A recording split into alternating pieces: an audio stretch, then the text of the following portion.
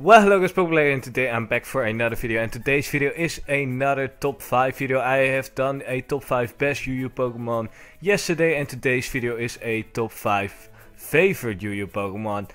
Because this is our series, the top 5 of all the tiers, and as I said in my previous video, we only have OU and Uber's tier to go, which means that this series is going to end quite soon, which is sad, but it's pretty cool as well, because that means that I have some opportunities for new series or just new kind of top 10s or top 5s to make videos about, which is pretty neat. I really like that, and let's just start off with our top 5 list, because I really like these UU Pokemon.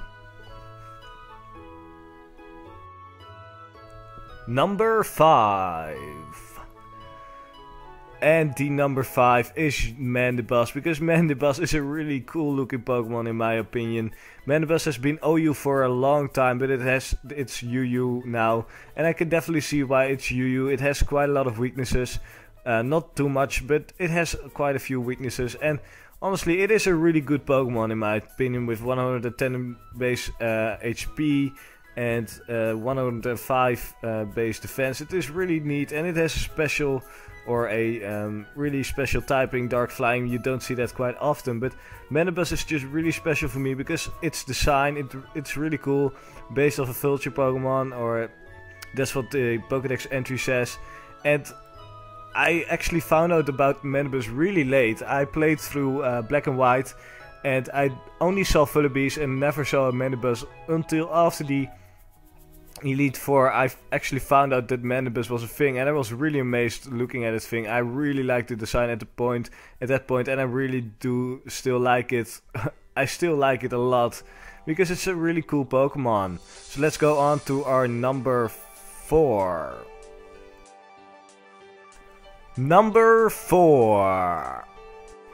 And the number 4 on my list is Mega Ampharos, and Mega Ampharos is just a really cool looking Pokemon. You guys all know about Mega Ampharos, right? I just really like Ampharos because its design, look at it, it's a freaking model.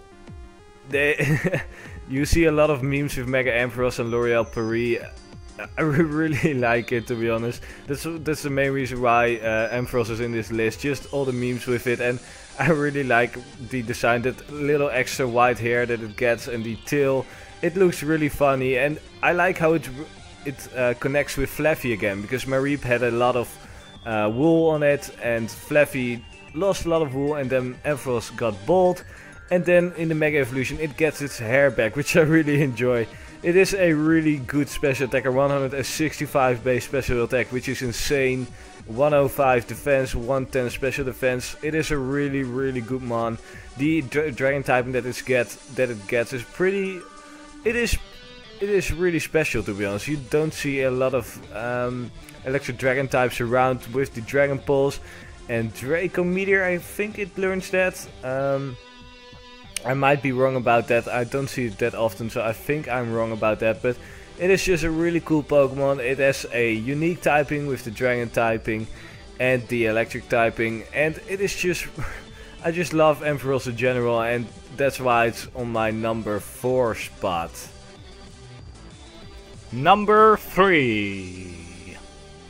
And the number 3 on my list is Shaymin. And Shaymin is just a super cute Pokemon.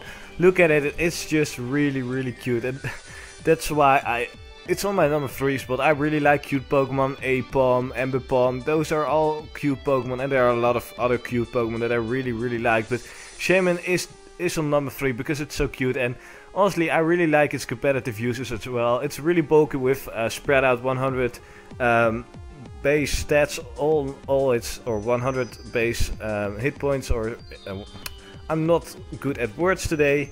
Just 100 on all its stats, 100 base on all its stats, which is really good, which makes it you can do a lot of things with Shaymin, and that's why I really like it. You can, of course, you will see a lot of the times you will see Seed Flare, because that's a really good move. It has a limited amount of PP, which is the only downfall from the move, but it's an almost 100% accurate move. I think it has a slight chance to miss, but it has a great base power, and it has a 50% chance to drop your opponent's special defense with 2 stages, which is good because that means that with a bit of luck your the power of Seed Flare will get boosted and boosted. Well, not the power, but the special defense will get dropped, but which means that the power of Seed Flare will go up. But that's really good because that means that you can break special walls like Florges really easily with a bit of luck, and that's what I really like about Shaymin. It's a good anti-staller, and it is really good. It has good offensive moves. It learns Air Slash, Earth Power, Seed Flare,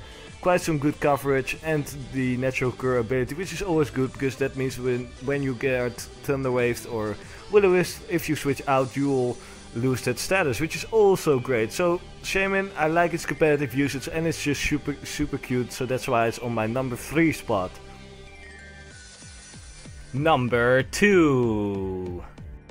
And the number 2 on my list is Snorlax, and you honestly, be honest to me, guys.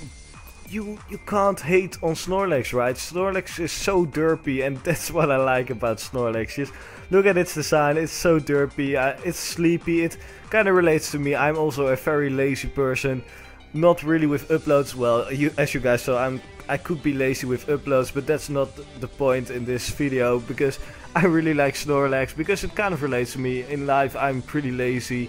I like to sit around, play some Pokemon, and not do a lot of things, which relates to me, of course. And then Snorlax, which with the derpy looks and good abilities, great stats. I like its competitive usage, although I don't like its competitive usage as much as I like its appearance on the anime as well, because it is just such a cool Pokemon, always sleeping.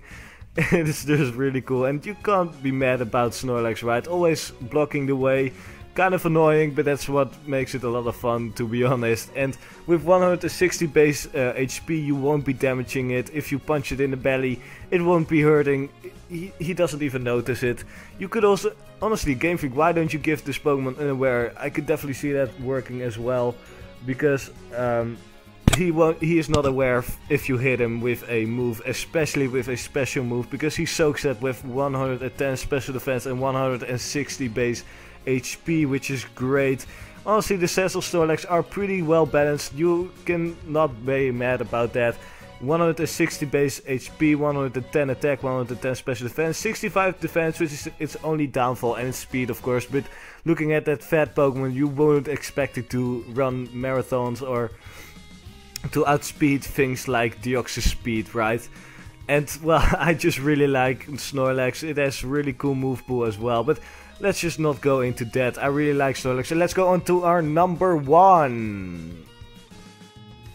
Number 1.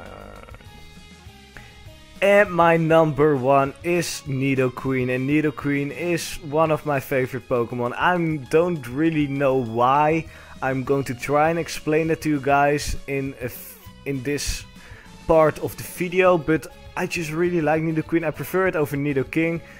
I'm not sure why. I really like Nidoqueen's shiny form. That's also one reason why Nidoqueen is on the number 1.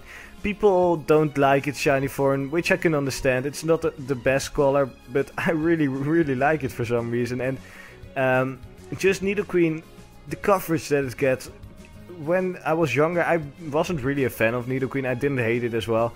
It's just when I got older and when I saw its competitive usage and stuff, I really like Nidoqueen. It's quite an underrated Pokemon in UU. It's not the best, I can definitely see why, but it has some good things for it. It has Earth Power, Sheer Force, of course. Nidoqueen is better, but Nidoking is better at being a bit more bulky. So tank out hits, it gets a lot of coverage with Earth Power, Ice Beam, Thunderbolt, Sludge Wave, Flamethrower. Just, it doesn't stop, to be honest. Iron Tail, Poison Tail, Aqua Tail, Ice Punch, Fire Punch. It just doesn't stop on Nidoqueen, which is really cool. It also has access to things like Toxic Spikes and Stealth Rocks, which is really cool. And also, I'm really liking one set on Nidoqueen that I'm using quite a bit if I play UU, and that's a Super Fang, Stealth Rocks, and some extra coverage moves on Nidoqueen. Super Fang means that you will halve your opponent's health, which is great, because that means that with the Life Orb you'll be able to OHKO most things because it has enough power with the Sheer Force boost, which is great, and that's really why I like Nidoqueen so much. I like its competitive usage, I like how much coverage it gets, and I just love its shiny form for some reason. So that's why it's on my number 1, and that was the end of my top 5.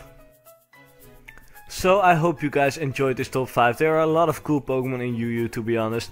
And the next video will, or the next top 5 video will go into OU, which is the tier I like the least, to be honest. I don't really like OU, I don't play it, but there are still some cool Pokemon in OU, which I have to admit. Some Pokemon that you might not expect me to like, and I'll explain why in the next top 5 video. But I hope you guys enjoyed this video. If you did, leave a like, and then I'll see you guys in my next video.